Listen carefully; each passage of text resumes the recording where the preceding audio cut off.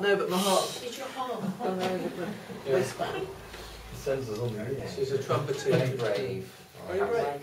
That's enough to make my heart go up and down. Yeah. There we go, you see. Hey, yeah. Shall I make it? She's away. Don't look at the computer for the time being. Yeah. Follow the breathing Okay. pacer. Shall I make it go up and down? No, what we're going to do is just see what the heart rhythm is like before you start doing some controlled breathing. Okay. Okay. That with the Demonstration heart or purposes. And do the controlled breathing for some time as well. Same thing. Yeah. No. The bottom one is detecting the pulse. The bottom one's the pulse. Yeah, and now the bottom one is, the bottom is the pulse. Now we've got here, once again, this is the speeding up and the slowing down. This is the timeline. Okay. So what's your name? Collect. Collect. Yeah. So What do I call it? Oh, she's not doing it. So so this is like, you know, fairly, this red, blue and green here, okay, that is a score mechanism. So while Colette or anybody else is in the red, that means that the heart is beating erratically, okay. Now, to explain the difference between erratic and rhythmic, drag a tin can along with a piece of string.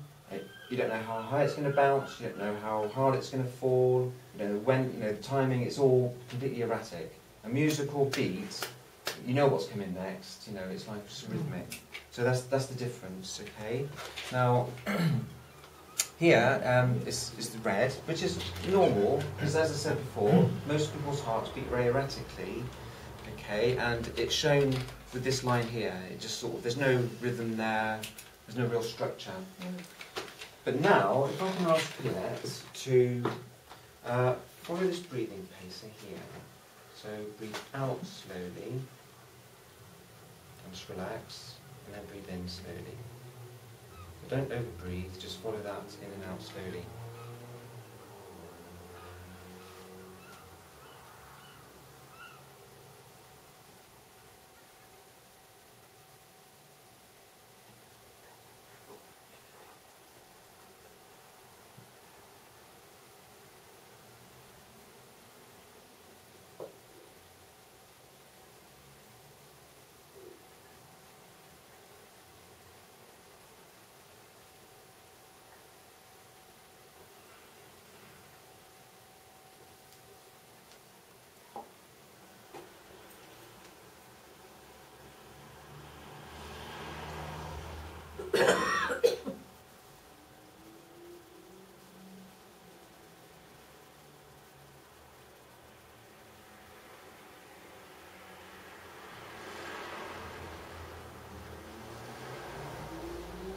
So what's happening now, as you can see, where the line was erratic and there's no structure to it, and she's in the red.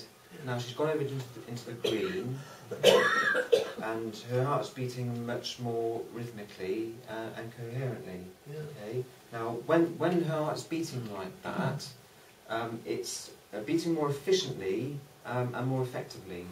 Okay. I mean, you really could sort of like compare this to going to the garage with your car, you know, and it's like, okay, it hasn't been tuned in ages, and it's like running a bit rough.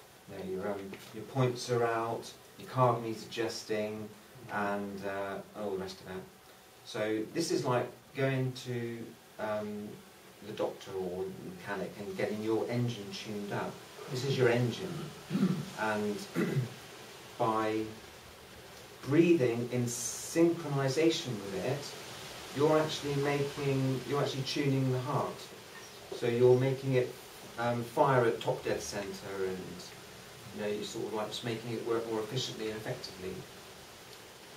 So now Colette is in the green, her heart's beating much more coherently, and that's what I like to see. You know, what I'm demonstrating here is the influence that your breathing has over your heart rhythm. This is what effectively happens when you're meditating. You're calming your whole body down, so you're calming your heart rhythm down. So you're breathing rhythmically. That's the whole point. Yeah. So if you're an athlete and you're wanting to calm down after exercise, you breathe rhythmically to calm that heart back down. Absolutely. So has it got to be this type of breathing, or if you will say, because when I run for a bus, is that good for the heart though? I always think it must be a bit good to run. I mean, to get a heart pumping in a different way than normally. You see what I mean? Well, Without getting breathless, is that not good for you? if you're not very fit anyway, for anybody who's not very fit, you know, to have to run for the bus and put your heart under strain like that, you know, isn't necessarily a good idea. I mean, if you've got any heart issues that are hidden or anything like that, that are hidden. But I'm not fit. Well, I'm getting there, but I'm just wondering if there's another way of doing it. There is another way of doing it. Yeah, but that's what I teach. Okay. Now this is for demonstration purposes. But what I've done, and this software costs over £100. It's about £150 for this. I think more like 180 actually now. But I've been working with this for about 3 years now, and what I've managed to do is find a way to bypass, using the computer, bypass all of this software and use your pulse reading as the feedback. So this is biofeedback. You're looking at the computer screen. You're saying, okay, right, following the breathing pacer. You're using that feedback to sort of control the way your body works. What I've done is saying, right, you don't need any of that. All you actually need now is one of these. Okay. Now this is a pulse oximeter. Now what it does, it beeps when your heart beats. Okay. So this is Amy's actually. I'm just borrowing your Mine's pink. beeper, Amy. Okay. So what it does, see that's. So what I teach people to do now is you can breathe in sequence to the heart, to the beat. And you break your breathing up into increments, time to the beat. And what I've been able to do by doing that is create maximum heart coherence. And so Colette doesn't need the equipment, doesn't need to look at that. She can have that on her finger, she can breathe in time with the beat, and she can reach maximum heart coherence. So, thank you, Colette. That was. I thought I'd keep it going while you were talking. Yeah, very good. Well, that's very good. Better than me. That's very good. It's very smooth, very rhythmic. I got my breath just there.